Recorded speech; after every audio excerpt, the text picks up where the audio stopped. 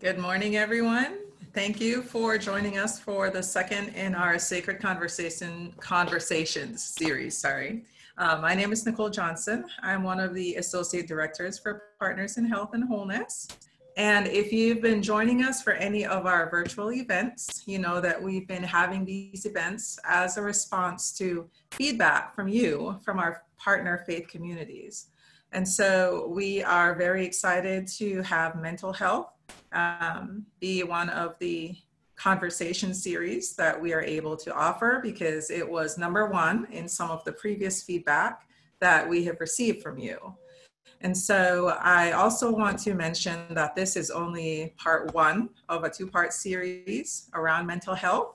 And I invite you to make sure that you mark your calendars for July 24th at 11 a.m. when we'll be joined by Reverend Dr. Dawn Baldwin. By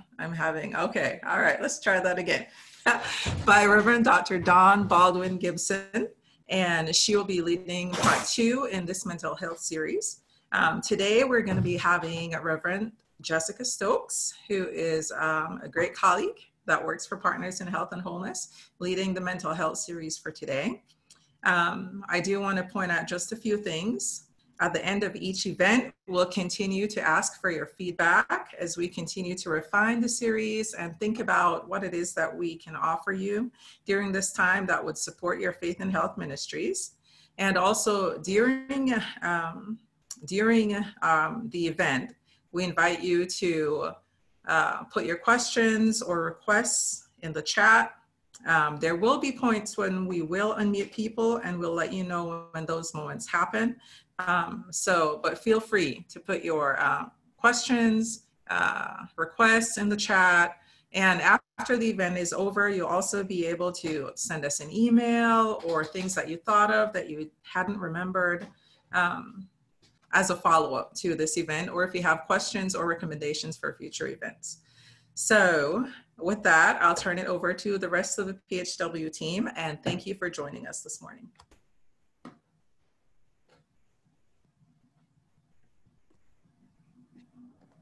Good morning, everyone. My name is Elizabeth Brewington, and I am the Opioid Response Program Coordinator for Partners in Health and Wholeness. And I'm going to lead us in our opening prayer. So let us pray. May our time today be a comfort and a confrontation. May we find peace in this time of tumult, and may we invite tumult into our lives of peace. May we find calm in this time of restlessness, and may we allow restlessness to evolve into action. Let this be a place where we consider what we have never considered. May our time together bring dreams of new ways of being in the world. Amen. Good morning. My name is Reverend Karen Richardson Dunn, and I am also an Associate Director of Partners in Health and Wholeness. I am facilitating our new Healthy Aging initiative. I just want to welcome all of you this morning. We're so glad to have you. And I would like us now to engage prayers of the people. I'm sure most of you are familiar with prayers of the people. It is call and response. So throughout the prayers, I will be using the phrase, Lord, in your mercy. And I ask that you will respond with, hear our prayer. It will be up on the screen so you can follow along. During the prayer, at one point, we are going to unmute everyone so that you can speak yourself, your concerns, your prayer concerns, the name of someone who is on your heart this morning, or a joy, because we really need to hear that expression of joy right now. I think we can all agree on that. So if you would now gather with me in prayer. Loving God, you make your presence known to us each and every day as the one who is near the brokenhearted and who saves the crushed in spirit. Yet in a time such as this, we acknowledge our hearts are broken by the violence and injustice and illness of our world. Our spirits are crushed by the oppressive weight of divisiveness and uncertainty and fear. Our bodies carry the trauma of these and other wounds, as sleeplessness and anxiety, depression and inertia, and self-destructive habits and mental illness. And yet, God of infinite mercy, you taught us to pray, and you promised that we would receive all that we ask in your holy name. Here now. You don't want to be able to wear a mask. We just need to have your name and phone number so that when you get sick and you go rushing to the hospital for help, actually say, oh, you're the one who said don't wear a mask. And here you are, you're ill. See, I want to work.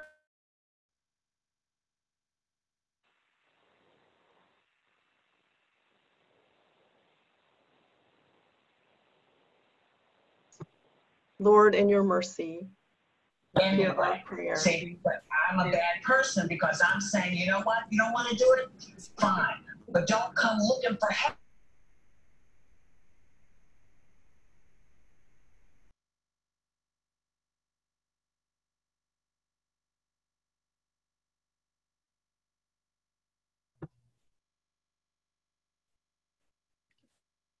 Sorry for that interruption. Can we continue with our prayer?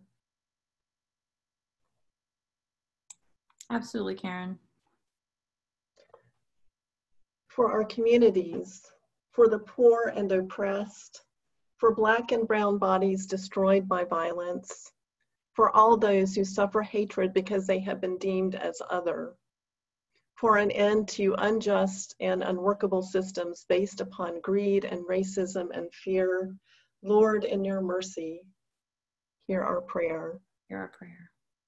For those who have and are suffering from COVID-19 and those who have been lost, for their loved ones, for the bereaved and the lonely, for our healthcare workers, and for our young people who face such uncertainty. Lord, in your mercy, hear our prayer. I now invite all of you, we will be unmuted, and I invite all of you to share your own prayer concerns or a joy, or just speak a name that's on your heart this morning. Over Barbara, my cousin Barbara. Jacinta Sir John. Andre Stanford. The Good family. For mental health concerns. The Higgs family. The Hargrove family. The wisdom to listen instead of always trying to give solutions.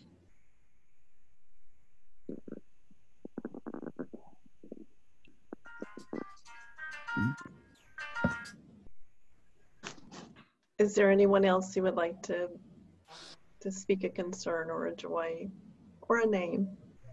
For Tammy and Robert and Eric. And I have someone in the chat box who has asked for prayers too, or I want to name this, for Lise and Phyllis and Joe as well. For Shirley, for Mia, for my family. For the Anderson family. For the Anderson family. And Marion and Jim Hartman. For Marta.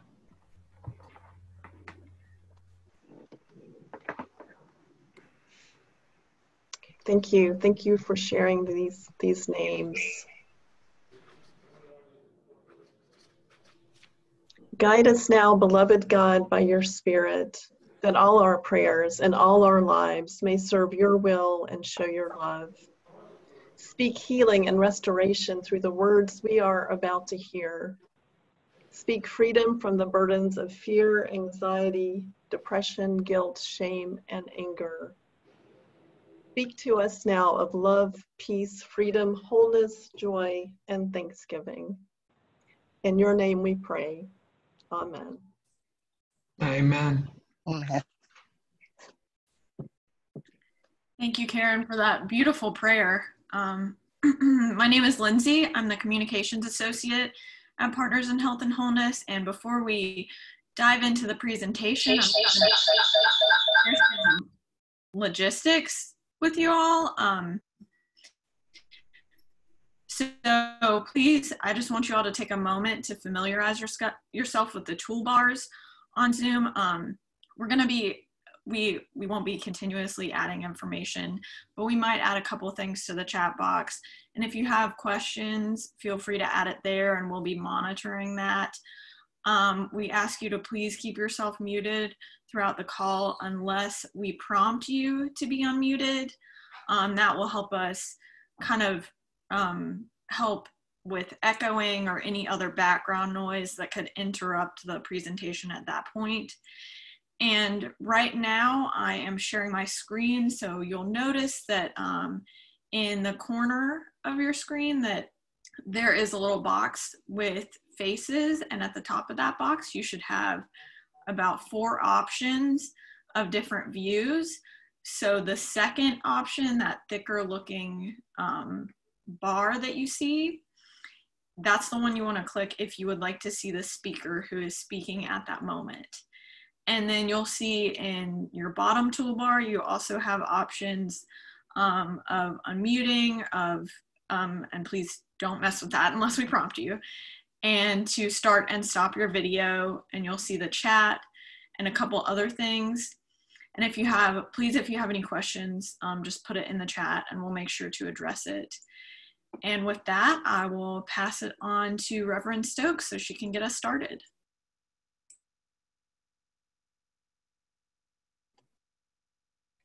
Hello, good morning. It's great seeing familiar faces and names, and thank you for joining us today. As it has been mentioned, this is the continuation of our Sacred Conversations series, and my name is Jessica Stokes, and I'm one of the Associate Directors of PHW with a statewide focus on mental health advocacy. So I'm honored that you're joining us today, and as we look at what it means to be a trauma-informed faith community.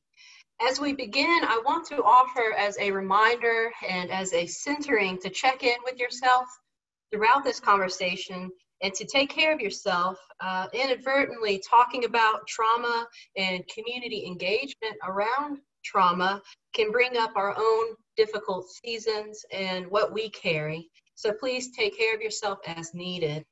And as Nicole mentioned earlier, I just want to emphasize that this is a 2-part series.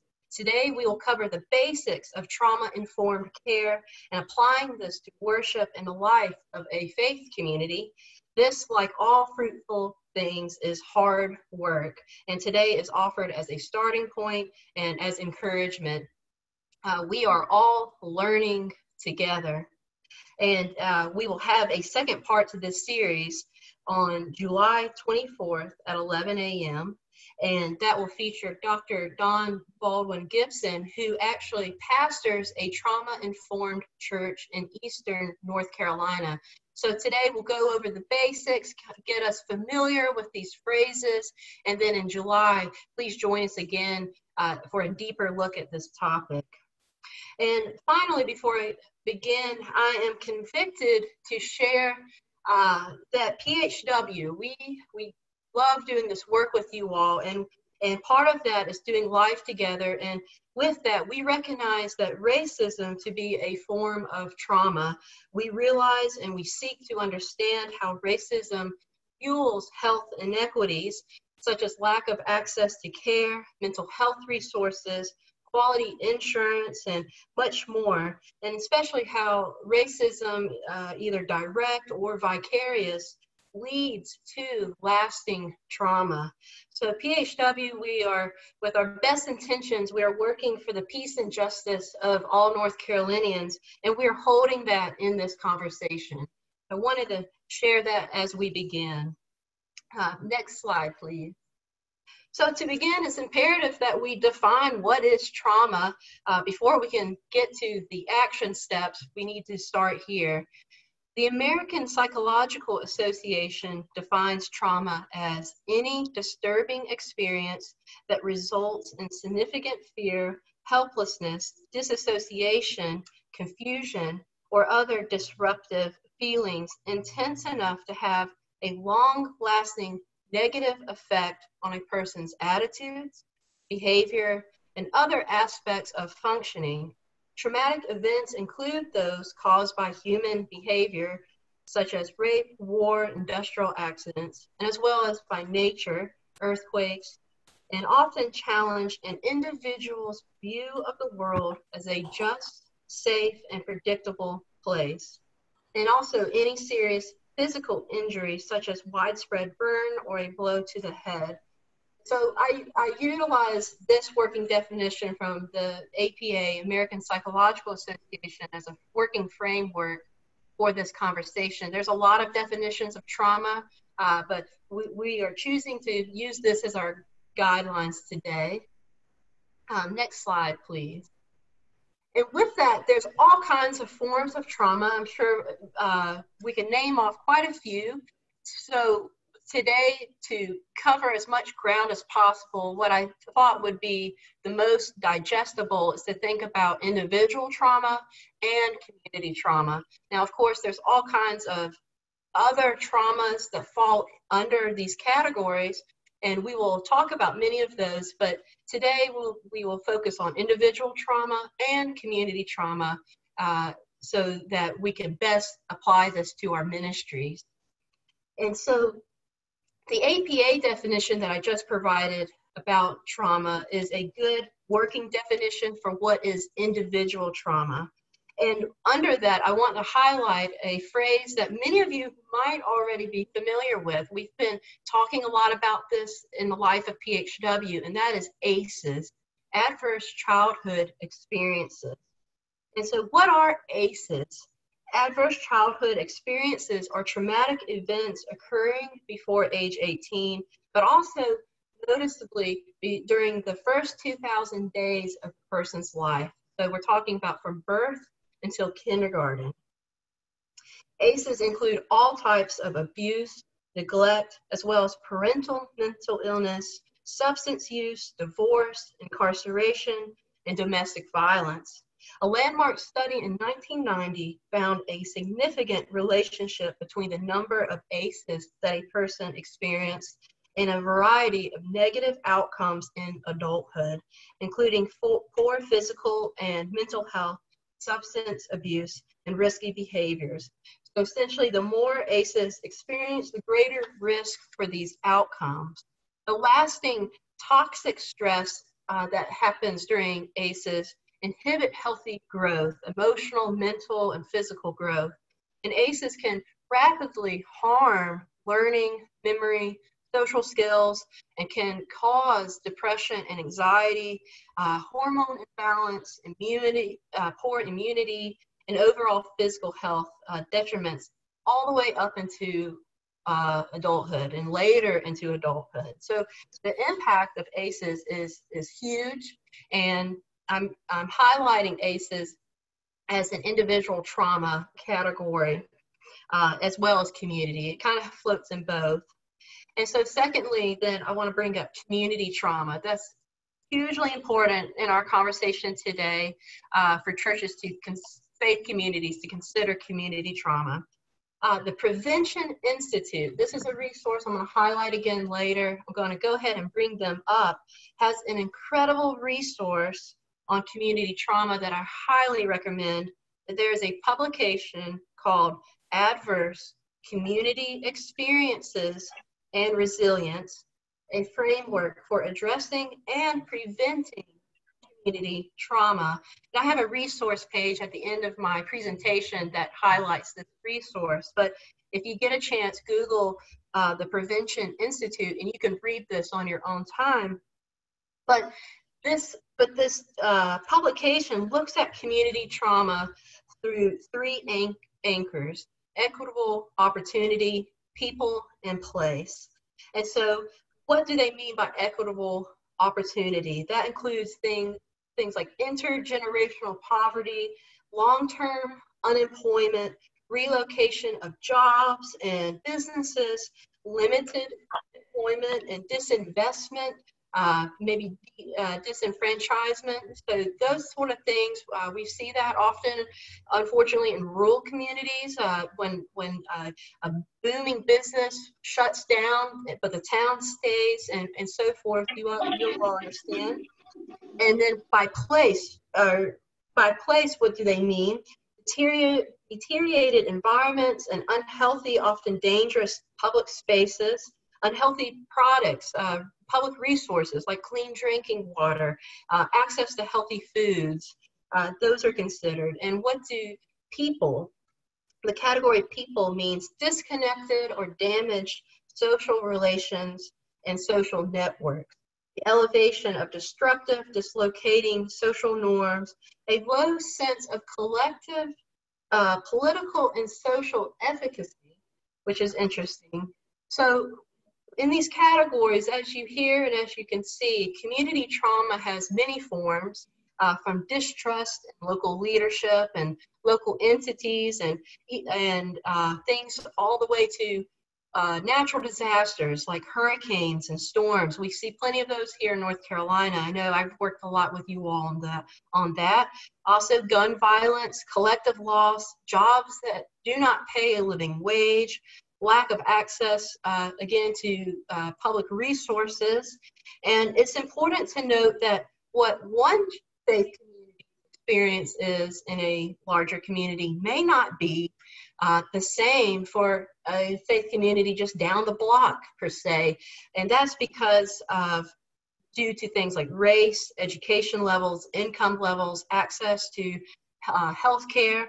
And so it's important as we think about how to become a trauma-informed faith community to think about all the ways that trauma and types of trauma enter our lives and enter our community lives. Next slide, please. And so with that, trauma can be subjective. And so what is highly traumatic for one person might not be for another person. Trauma is a process. It's not something that happens in the past and then it's suddenly over. People experience trauma with intrinsic vulnerability factors, such as coming into traumatic experiences with different sets of coping mechanisms, different sets of tools, different sets of genes, family of origins, ages, as we've already gone over. Childhood trauma is different as it happens in a developmental window. So who experiences trauma? Really, it could be anyone. It is incredibly common and not equally distributed throughout society. So it's very prevalent, and we are still learning so much about trauma. In fact, the DSM-5, the latest diagnostic statistical manual, which is this book that psychiatrists utilize to treat and diagnose mental health concerns, believe it or not, does not recognize racial trauma as an acceptable experience for post-traumatic stress disorder unless it is related to a specific physical assault. And this is with the most up-to-date edition, which came out in 2013. I share this because this undermines the experience of millions of people in this nation who have suffered emotional and spiritual abuse due to racism. Dr. Monica Williams writes, "This is problematic, given that many minorities experience cumulative experiences of racism as traumatic. Moreover, existing PTSD measures aimed at identifying trauma typically fail to include racism among listed choice options, leaving such events to be reported as other or squeezed into another existing category that may not fully capture the nature of the trauma." So this is crucial as people of faith. We need to think about this because trauma has been acknowledged by our society and even our churches in very specific ways, limiting the full acknowledgement of what trauma is for many. This takes true empathy and compassion to consider how others might be hurt deeply by something that may never impact you directly. We have reserved trauma for war, abuse, structural violence, and other very real traumatic events. But faith communities have a moral responsibility to hear, acknowledge, and consider how others have experienced trauma. And so why should faith communities address trauma? That's the big question before we get to how to do all this work. So why should faith communities care about this? Every congregation, worshiping community almost definitely has a person that has had trauma, whether has or had trauma, whether as a child or into adulthood. Trauma is very common. In fact, there are churches, faith communities led by ministers, deacons, and all types of people who have had trauma. There are also children who come to faith communities for church, after-school activities, vacation Bible school, daycare, childcare, community service, etc., that are experiencing trauma or will experience trauma. And even a greater number of those will know others that experience trauma, therefore needing to know how to respond with compassion.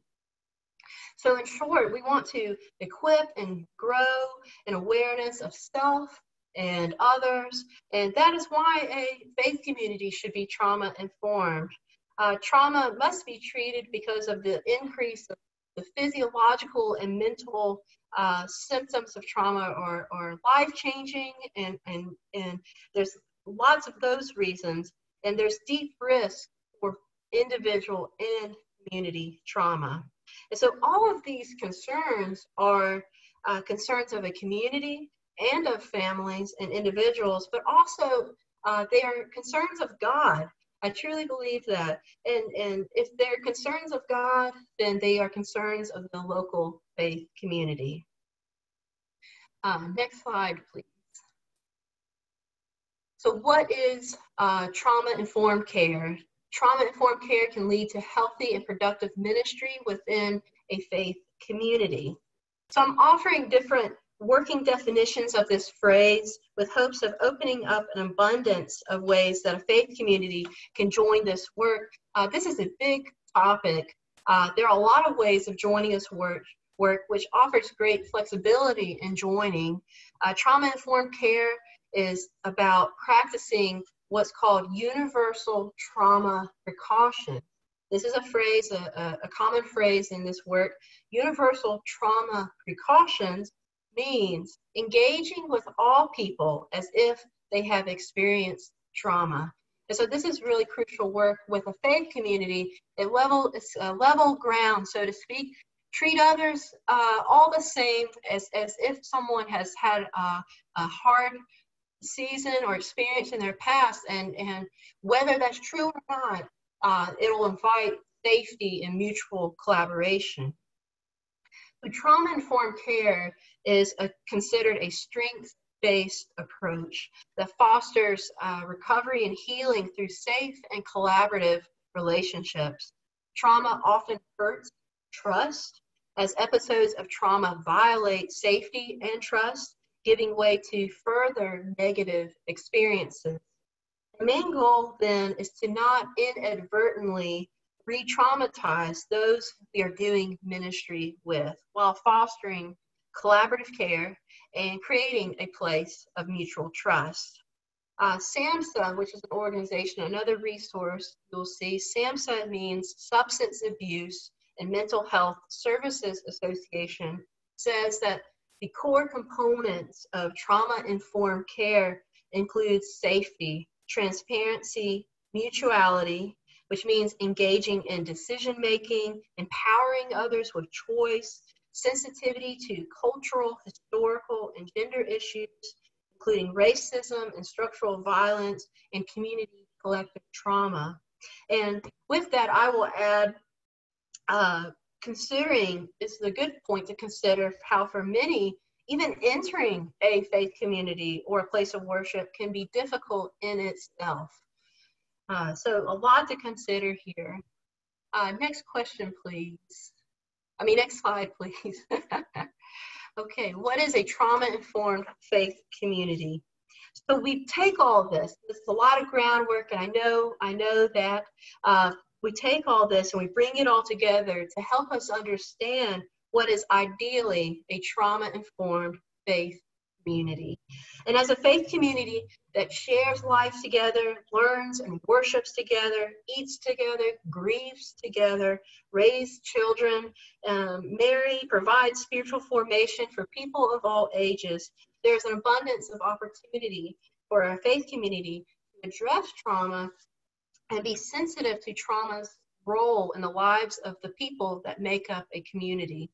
So trauma-informed care essentially realizes the impact of trauma and integrates knowledge about trauma, empowers community members to acknowledge the hard experiences they have experienced as trauma, including ACEs, again, adverse childhood experiences, and how high stress and trauma can become biologically embedded.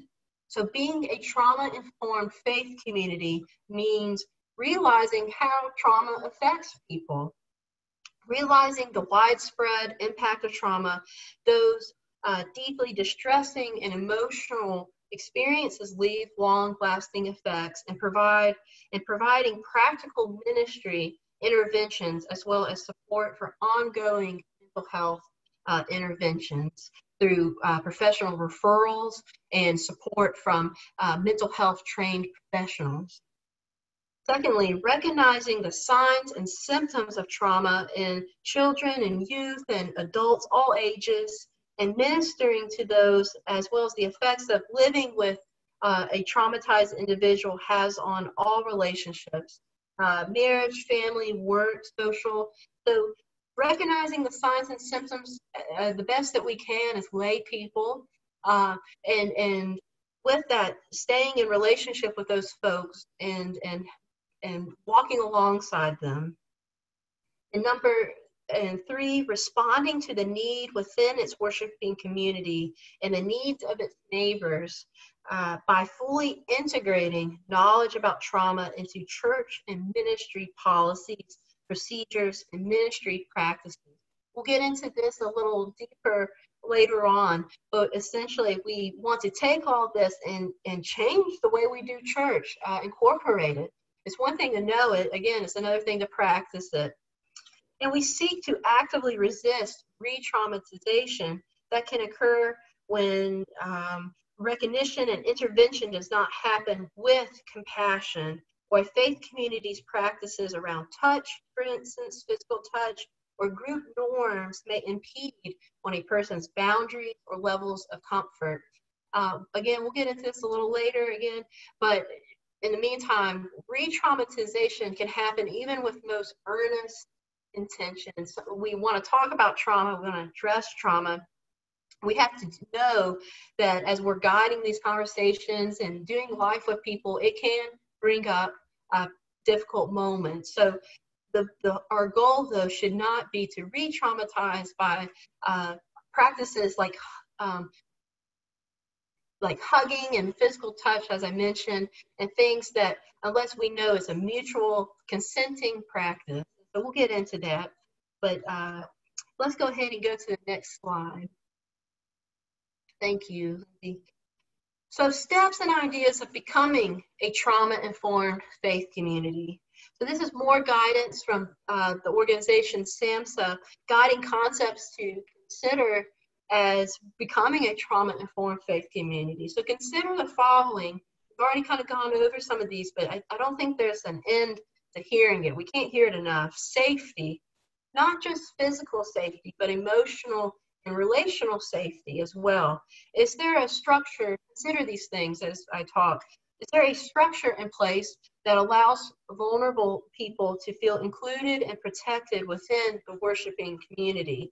So for instance, consider power dynamics in your church faith community and how it might feel to be a vulnerable person in your faith community, or feel vulnerable at least.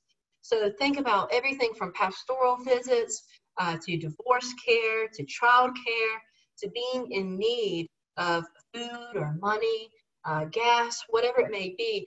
Try as hard as we can to consider what would it be like to be in need. would you feel comfortable in your faith community in that power dynamic? And that's a good way to, a litmus test for this, for safety, to see if our faith communities are practicing genuine safety. Secondly, trustworthiness and transparency. Authenticity, is that a characteristic highly valued within your faith community? Are confidences kept? Does unintentional sharing of information happen, even with good intentions? For example, with like a prayer chain or a prayer group. Now, I understand that majority of the time, prayers are shared openly and with purpose. But sometimes things might get shared unintentionally. It wasn't meant to be a public prayer request. It might have been intended to be an unspoken prayer request, to use that example. So just a quick check. Just think about it in the life of your church. And if your church faith community doesn't follow all this all the time, that just means we're being human. So I also meant to preface with that. Third, mutual support. Does the church go beyond being friendly to being a place where someone can make friendships? So what I mean by that is, can a person with traumatic experiences find a listening ear and welcome with others that are walking the same road of healing and finding ways to nurture self-compassion? Can this happen in large groups and small groups? And also, are ministry leaders modeling this as well? Are they modeling self-care? Are ministry leaders modeling self-compassion in through their own personal practices? And collaboration, this is another word for mutuality. Does the church view its ministry to individuals with trauma and vulnerable children, for instance, as integral as to its call to kingdom work of God? Or is it simply a thing that we're just doing, rolling through the motions, a niche, for instance? Can the church work with others, even across ideological and denominational lines, for the betterment of hurting people? Or so, is it about the church or the egos, or is it about listening and being with those that have been deeply hurt by life? I pinpoint this, and I appreciate Samsa bringing it up, because some who have experienced trauma are particularly vulnerable to power dynamics. So this is a good check-in with how we're doing our ministry. Next, empowerment, voice, and choice. Are those that ministered to also given opportunity and empowered to serve within the church, understanding that they bring value and wisdom to the worshiping community? Are they fully integrated into the life of the faith community and given a voice for self-advocacy? So empowerment, voice, and choice. I really love the choice part of this. It's in radical inclusion. It offers a chance to be involved if people want to choose to do that. It's a good suggestion. And then lastly, cultural, historical, and gender issues. Does the church, your faith community, recognize unique cultural issues often bound up with trauma? Within the context of what has defined your worshiping community, is there room for the expression of faith and practice in ways that honor the unique cultural, historical, and gender backgrounds of those you seek to serve? Great. So we're ready for the next slide, and I know I'm coming up on the end of my time, but this is a great, these are I think what a lot of the people here are wanting. Practical ways for a faith community to be a trauma-informed place of worship. But this is the hard work. It's all hard work, but we try to understand trauma. We try to understand individual and community trauma. What does it mean to provide trauma-informed care, whether you're a teacher, a social worker, a pastor, whoever, a grandparent? And then we take all that knowledge, and this is where the rubber hits the road, so to speak.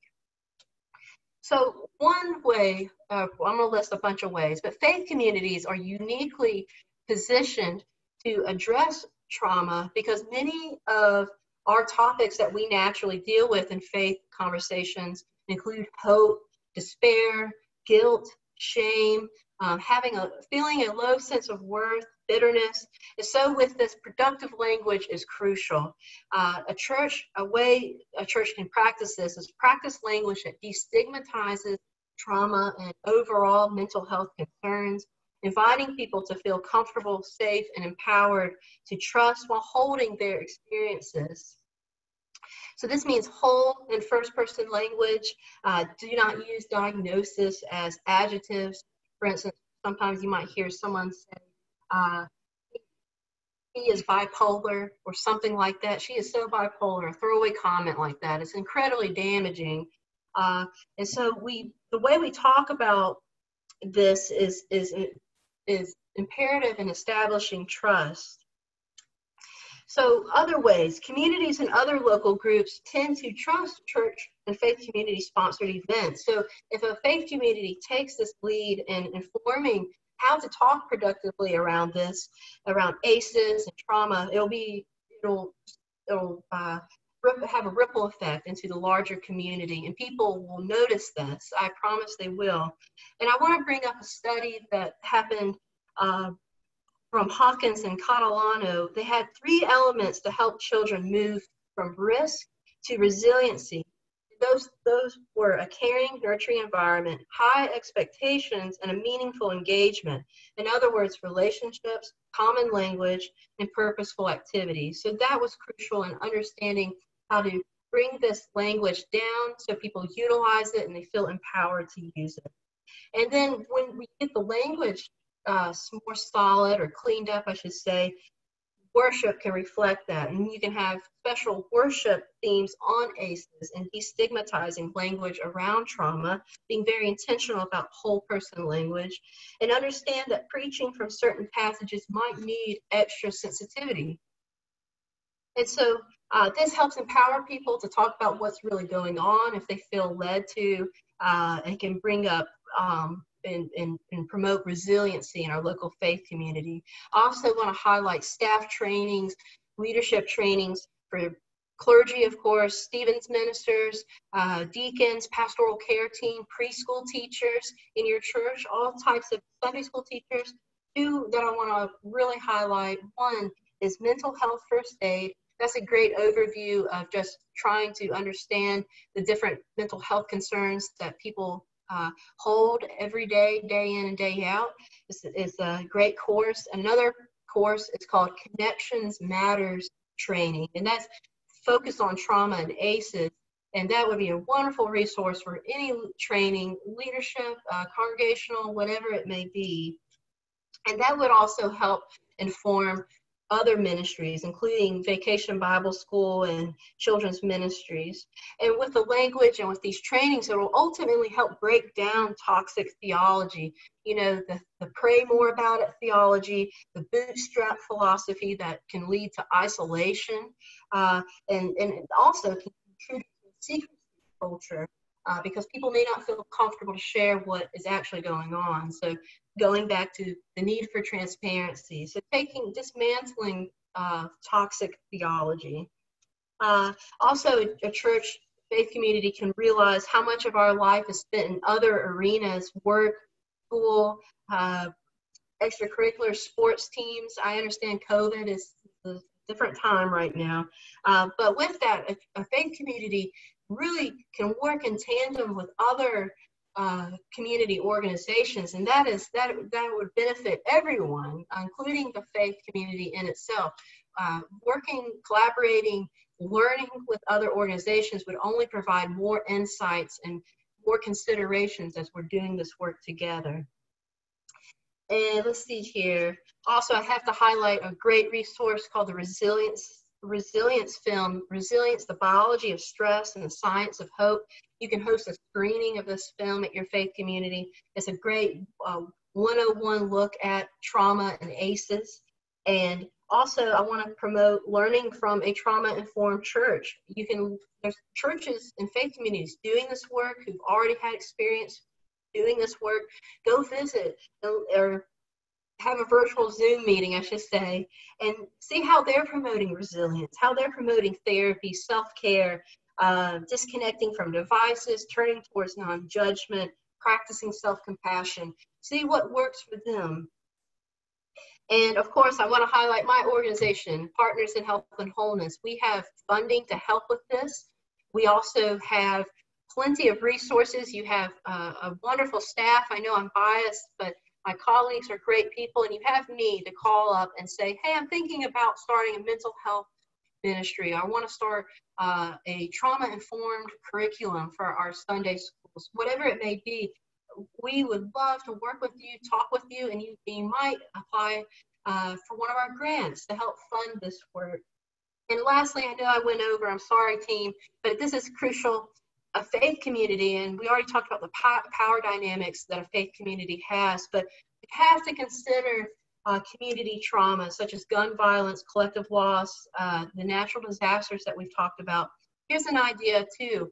I thought about this. It would be awesome if a faith community together did a church-wide study of your local area's history. So look closely at statistics around violence and poverty, education levels, police brutality, and more, and consider all this with compassion. I think that would be so informative, and it would help just provide even more compassion as we do this work together.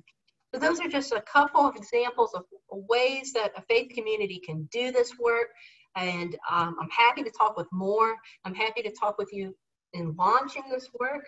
And if you remember anything from this conversation today, just know PHW is so honored to work with you all. You all are incredible, and the work that you are doing is so important. Everybody on this call is a agent of change, and with that, we are so grateful to partner with you. And thank you for your time joining me. The next slide, I probably should already put it up, Lindsay. Resources. I just go ahead and see that you will see that first article is the one from the Prevention Institute. I highly recommend reading that. That's online, it's free. Connections Matters is the training I mentioned. Smart Start is a wonderful organization that talks about ACEs as well as Prevent Child Abuse and See.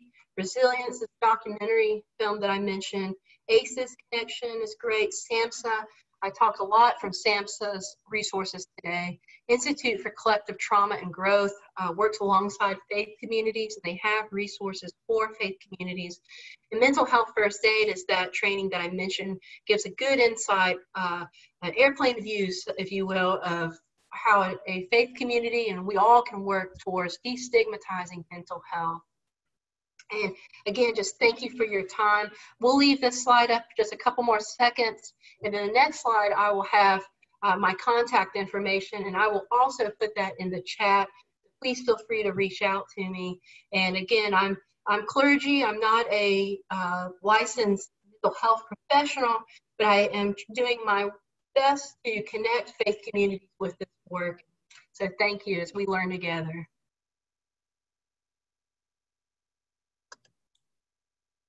Thank you so much, so much, Jessica, for all of that. Now we're going to move into a brief question and answer section. I think we have about 5-6 minutes for this, and we already have a couple questions. I just wanted to confirm, just through the chat, we've already been getting requests for a list of these resources, and we will be sending that out with a recording of today's webinar. And I think that if we want to send the slides out, if that's something that people are interested in, we can absolutely do that as well. A couple of the questions that we've already gotten, and they were towards the beginning of your presentation, Jessica, but the first one was from Keaton Hill. Does ACEs take into account trauma that occurs to an individual's mother during pregnancy? Oh, wow. Gosh. Yeah. That's a great question. Please, the rest of my team, if you do know the answer, please chime in. I'm not fully confident in answering that. I do know that the first 2,000 days, that I know that's a tricky wording. If I understand it right, it's considered the birth, because that's when you're exposed to environmental stimulus and whatnot. It's a phrasing of their choice, but that's a great question. I would assume that they would include that because of the different dynamics, that how stress can be carried from a mother in vitro and post-birth. And so if any of my team want to confirm that, or maybe I'm wrong. I'm sorry that I don't know that with full confidence. But from the ACES training I have, that seems like it might be what they would say. Jessica? Hi, this is Chris. Hey, everybody. I actually was looking into this as well. Nicole Johnson and I have just recently started working more closely with the North Carolina Institute of Medicine, and they are expanding the definition to consider maternal events during pregnancy. And we actually have an article that we're going to drop into the chat box that will give a little bit more information on that. And we'll also add that to the resources that go out, if that's helpful. Great. Thanks, Chris. Yeah, I knew my team, we're all working on this together. Thank you. Of course. Another question that we got earlier on in your presentation was from Sally McLeod Owens, and it says, why does individual trauma include only adverse childhood experiences? Grown-ups experience personal trauma in abundance. Yes. Sorry, I didn't mean for my PowerPoint to deter from that. I 1000% agree with you. I used the APA's definition of trauma to encompass all ages, and I should have done a better job of highlighting that I was including adult trauma in that, because yes, 100% I agree with you. I included ACEs as, and I think I mentioned there's a lot of categories of trauma. I think I mentioned that. I included ACEs because I wanted to highlight that one form of trauma-informed care that is happening amongst many, and because I know many of our faith communities are talking about ACEs. And so I'm sorry that I wasn't clear. I totally, I mentioned in the APA, well, the APA definition talks about different forms of trauma that adults endure. So yeah. And now I'm gonna, oh, there's a question in the chat.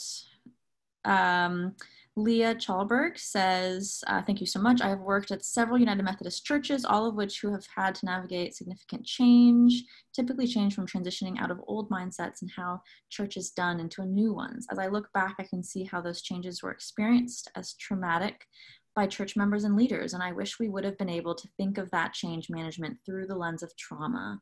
I'm wondering if you have any resources around trauma-informed change management, change leadership in organizations or faith communities that you might recommend. That's a really interesting question. So trauma-informed change management. So what I'm hearing is, and we were talking about this yesterday as a team even, the way that the polity, the way we do our sort of the administrative side of things, but also just the culture of our faith communities and the office, the internal work, and so forth. Let me see what I have. I'm writing down your name, Leah. Yes, I am too. And we will follow up with you. But for the others, because I understand that they won't have correspondence with us, I was just actually meeting with a faith community this morning, St. Paul's in Cary, North Carolina, and they were talking about how they started with baby steps, showing the resilience film, which led then to the preschool director utilizing this knowledge and helping the teachers understand it, and then the teachers then took everything and shared it with the parents. And so I share that as encouragement. I know all of us, a lot of us look back and think, wow, I could have done it differently if I only had known about this. And so please don't feel alone in that. But it's amazing how one small, seemingly small addition to your ministry, whether it's the resilience film or having destigmatizing language in our ministry, how a seemingly small change can have such productive abundance of compassion within the larger ministry. So let me think on specifically what you're talking about, but I offer that to the rest. There's a couple more questions coming in, but I also, we will definitely be keeping track of the chat and the questions as they come in. I'm also going to make it possible for our participants to unmute themselves if they want to ask a question.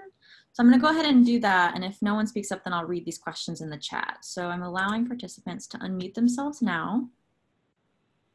And just be mindful of background noise as you ask your question. We only have a couple more minutes. And as people are thinking, I just want to address, hey, Christina. Christina's a dear friend of mine and colleague. I will, you bring up LGBTQ affirming and marginalized groups. And so that is a huge part of trauma work. To go back to the original question, adults very much experience trauma. That was my intention with raising racism and as well with LGBTQ.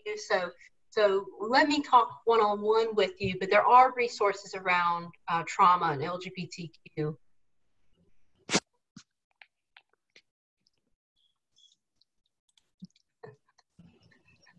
Does anyone else have any questions they would like to bring to this space?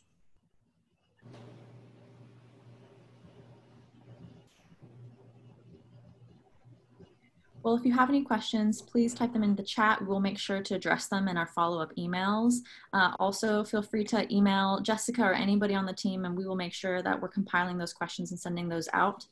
Now, I wanted to let you all know that we do have a poll that we're going to be launching in just a couple seconds with 2 questions, and we really appreciate any and all feedback you all are willing to give us, because the responses that we gather are really going to guide us in the development of our content as we are moving forward with the Sacred Conversation series. So I am launching the poll now, and there are 2 questions. Make sure that you scroll down to see the second question. And we will also, in just a few minutes, have my colleague Nicole Johnson close us out. Disappeared too quickly.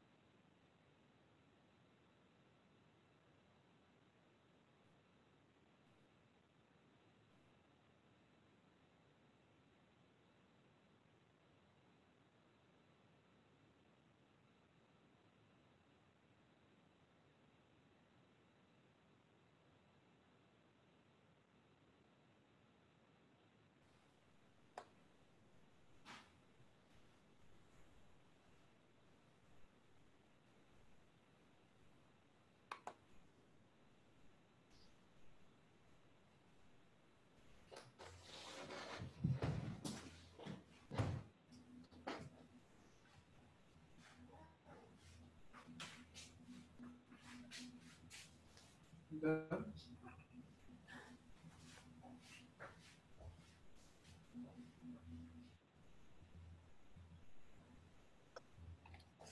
right, while everyone is finishing up, we'll just take a few minutes to kind of center ourselves and take a few minutes to quiet down. And what I'd like to do is take a few moments to, I'm going to call it breathing into this moment. That was a lot of information.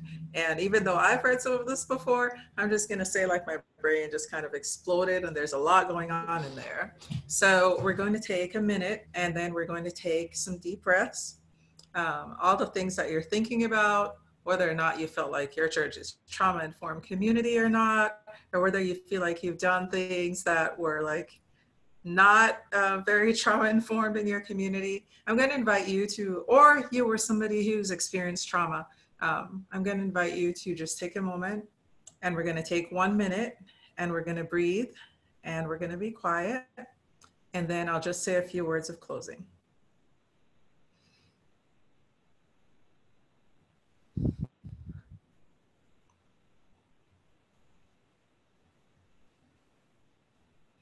If you're somebody who it's important to feel centered in your body, I invite you to place your feet flat on the ground. I invite you to open up your chest as you take deep breaths in and out. I invite you to open your arms and your hands.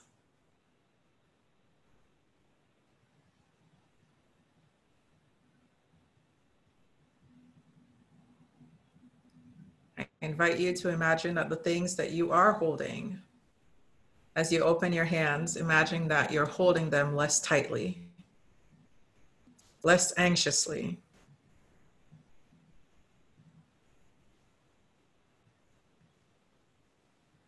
If you're someone who it helps you to close your eyes to be able to bring yourself into a moment, I invite you to do that. If you're somebody for whom opening your eyes is better, I invite you to do that as well.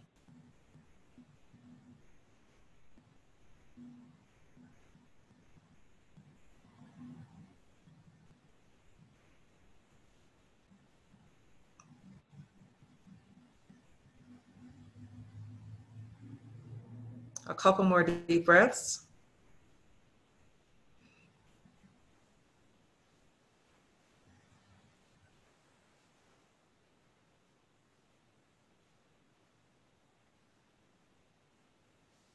All right, thank you everyone for participating and being on the call today. I know that was a lot of information. There was a lot coming at you. There is going to be a part 2, July 24th at 11 a.m. I think Michelle has a couple closing things, maybe not. She's looking at me. No, she doesn't. Okay, so what's going to happen, as we've done for our other calls, and I guess this is becoming a PHW Sacred Conversations tradition, I'm going to unmute everyone and everybody can say goodbye or hello and goodbye at the same time. And we're going to be closing out. Thank you for being with us today.